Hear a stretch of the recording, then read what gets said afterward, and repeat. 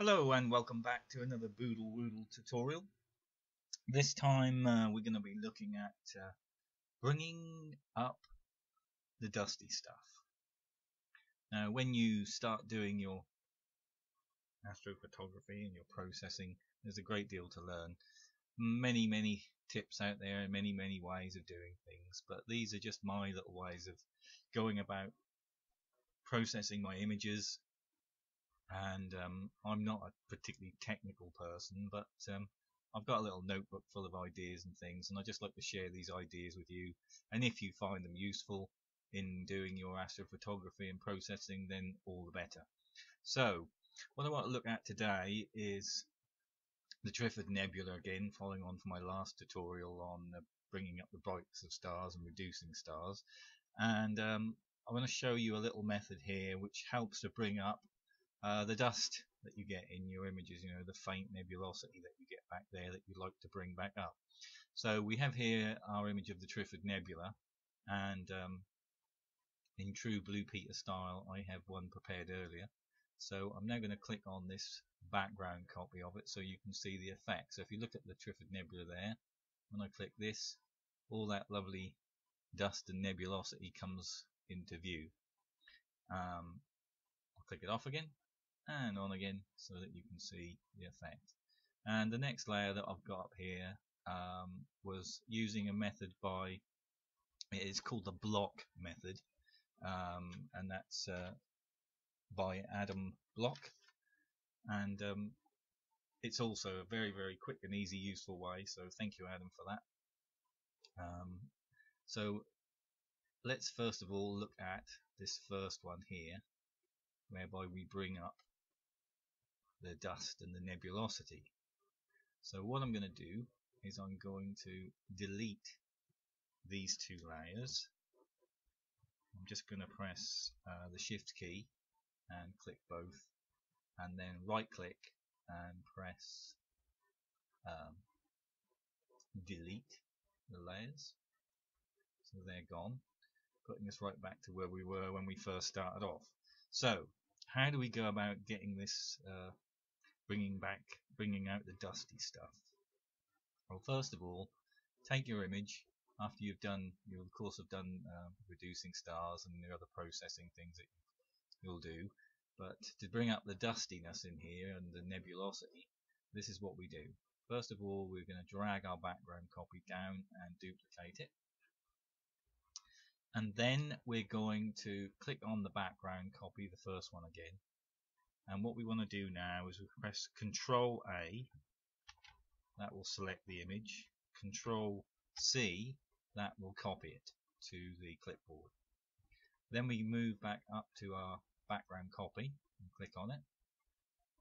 And then you want to move your cursor down here to the little, what looks like a little square with a white circle in it, which is going to add a layer mask for us. So we're just going to click that, and you'll see it adds a white reveal all layer mask.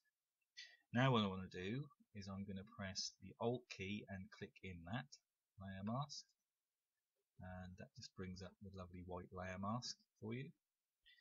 Now don't forget we copied the background to our clipboard, so what we're going to do now is paste that into here. So we just press Control V, and that will paste that in there for us. And then we press Control I, which will invert it.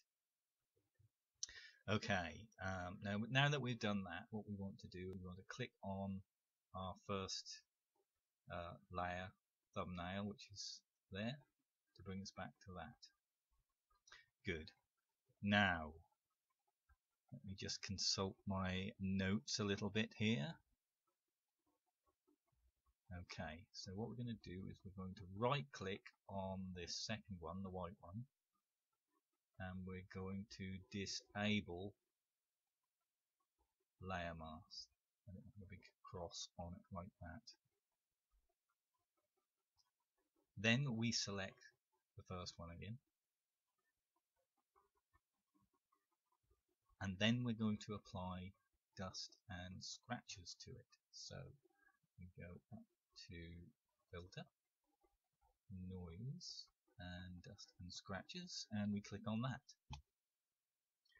I've got it set at 17, but the purpose of setting the radius slider is to get rid of the stars and just leave you with the dustiness and nebulosity.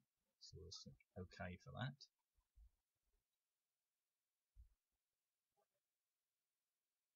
Good, good. So that finished what it's doing. Okay, and then what we need to do is change its blending mode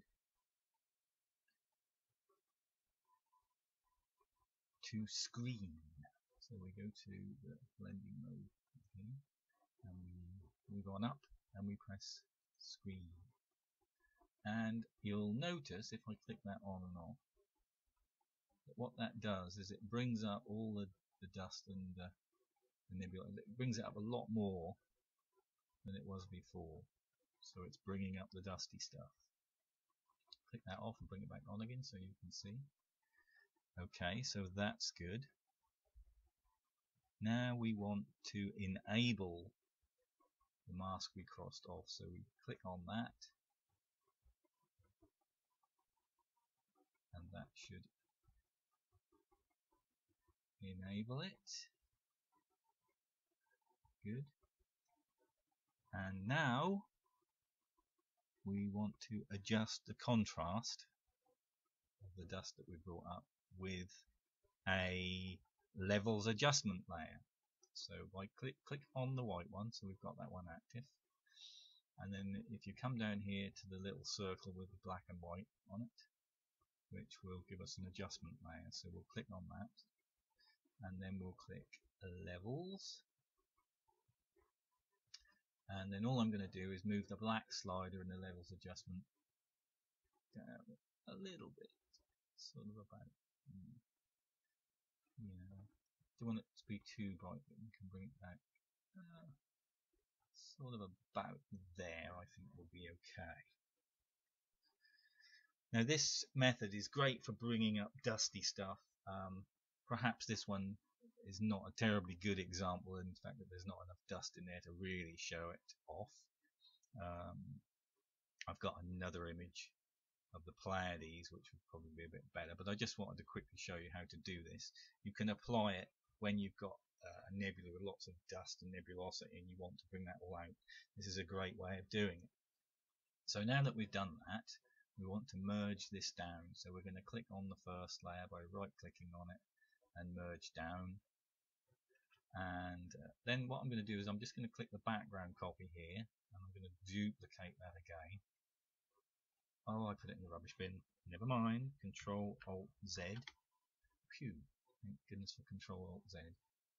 So I'm going to click on the background again and not put it in the rubbish bin, put it in the little icon next to it, which will duplicate me a background copy.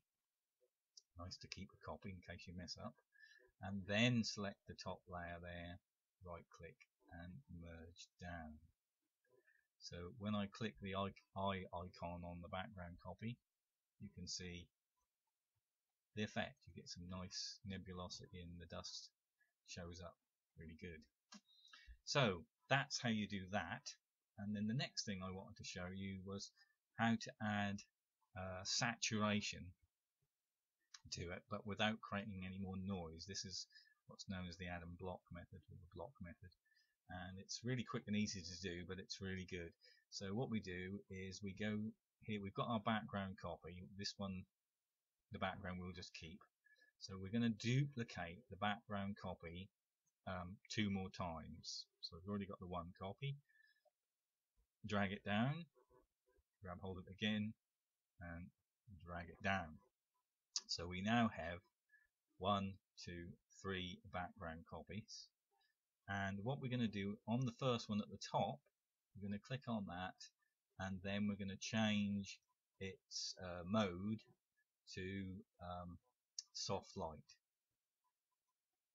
Okay, and then we're going to click on the next one, and we're going to change its mode to luminosity. Now let me just double check, make sure that I've got that right. Oh, no, no, I got them wrong way around. Let's go back to the top. So the first one is luminosity, and the second one is soft light. Yeah, okay. So first one's luminosity, second one soft light, and the other one is just your background color. Then what we want to do is press your shift key, select the first one, then press your shift key, then press the third one. Okay, and then we're going to merge all these together. So right click and merge layers. Okay, and then what that does is that increases the saturation in the nebula. So to recap, what we did is we had a picture of the triplet. We wanted to bring out the nebulosity in the dust, so we used this method, which I simply call bringing out the dusty stuff. And once we've done that, we then use the block method, the atom block method, to increase saturation.